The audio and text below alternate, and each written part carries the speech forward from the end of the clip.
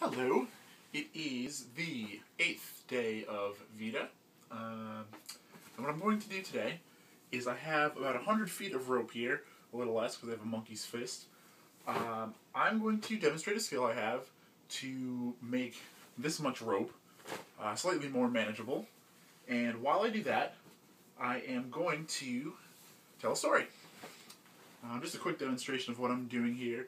So just starting on this end, make a little twist, pull a loop through, and then I pretty much just do that for the entire 100 feet and just go. And it all ends up in loops, and then it's really easy to manage. So, here I go. What I'd like to talk to you about is I travel for work a lot, and over the past year I've got to go to a lot of cool places across the country, and I also went to the Netherlands, which was really cool. And I want to talk to you about some of my favorite places to eat in all the different places that I've gone to. So to start off, I guess I'll go with the Netherlands, because that was the most interesting. I visited a city called Os, and my favorite place to eat in Os was an Egyptian place.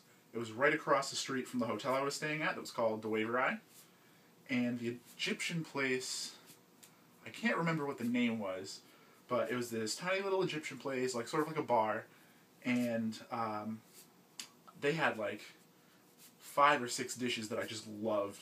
I think the first day I went in there, I got a steak, and it was literally just like a steak in a cardboard carton, and it came with onions and peppers, and it was absolutely amazing.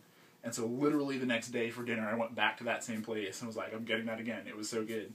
And then the guy convinced me to get shawarma, which I had never had before. I had no idea what shawarma is, but he kept telling me, oh, it's so good, you have to have it. And I was like, all right, I'll have some shawarma. And so I had some shawarma, and it was absolutely amazing. I was like, this is seriously the best place that I have been to in this entire country.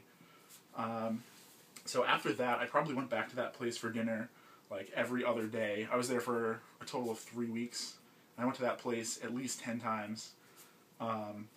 They had really good burgers, which is strange, because, you know, like, burgers are, like, American food and blah, blah, whatever. No, they had great burgers. They were served on, it wasn't buns, it was, like, some kind of pita or something, and it had lettuce and stuff, but it was just absolutely amazing.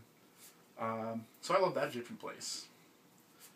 Most recently, I went to Arizona, just outside of Phoenix, a place called Scottsdale, and my favorite place to eat there was a Vietnamese food restaurant. I'm really bad at names. I don't know what the name of this place was either. But it was this little place. You know, I love Vietnamese food, so I almost always find a Vietnamese place wherever I go. And pretty early on during this trip, I found this place. A Vietnamese place. I drove past it. I was like, hey, I'll go there for dinner tonight. So I went. I walk in. First thing I hear is mariachi music, and I was like, that's pretty awesome. The place was like a lot of Vietnamese places that I've been to, at least. You know, they're pretty small places. They're usually Vietnamese owned. Uh-oh, I got myself into trouble. This place was not like that at all. This place was like a big bar. There was people setting up for live music later that night. Like, it was the sort of bar that you would see just like here in Somerville, Massachusetts, which was pretty cool. You know, they had like lights and stuff and like the full bar or whatever.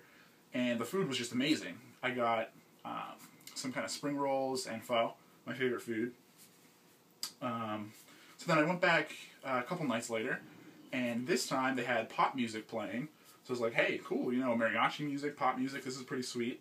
I went back a few nights later again, they had dubstep going. I was like, alright, dubstep, this is my favorite place in the entire world. And I think I went there at least once every other night. It was absolutely amazing. Where else have I liked? Just so you can see this, I've got some pretty good progress going.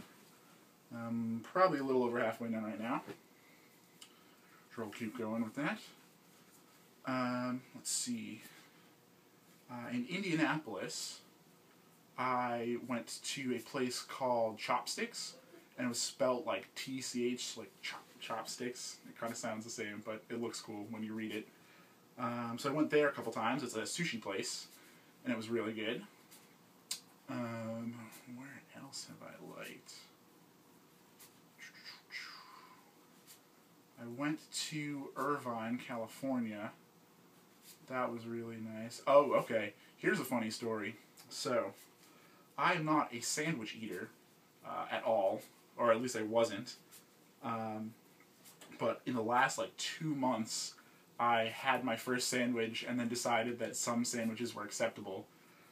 So in Irvine, California, there is a place called Which Wich. It's a sandwich shop. Apparently it's a chain. That's the only one I've ever seen before, though.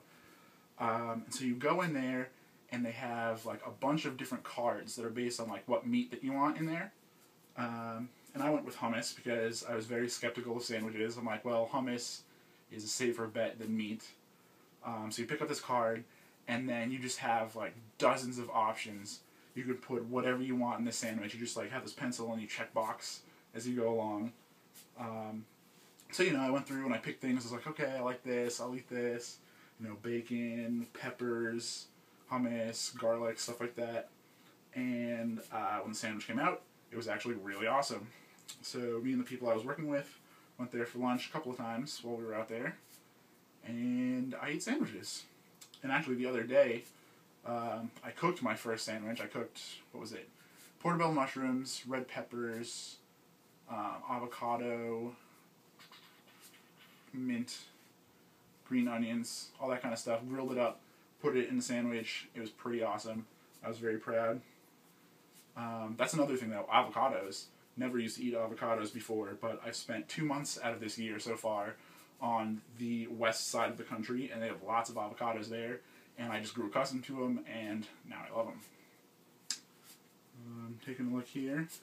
If you can see this, I am almost done. 3, 2, 1, and we're done. So now, that 100 feet of rope is much more manageable. And actually, if I were so inclined, if this video hasn't been so long already, you can actually do one more level where you loop it and pull this whole thing through. So then, like, your 20 feet or whatever this is now goes down to like 2 or 3 feet, and you can just like sling that over your shoulder and bring around 100 feet of rope. But the best part is at the end, when you need the rope. Where's the end? Oh my gosh. Alright. All you have to do, you undo that one knot I did at the end, and then you just pull. And it just goes forever and ever, and well, it ends at 100 feet. But it's really awesome. It just pulls right out. I love this thing. I love playing with rope. I'll often do that while I'm watching YouTube videos. Just sit there, tie it. When it's done, pull it all apart, tie it again. I don't know. I need something to do.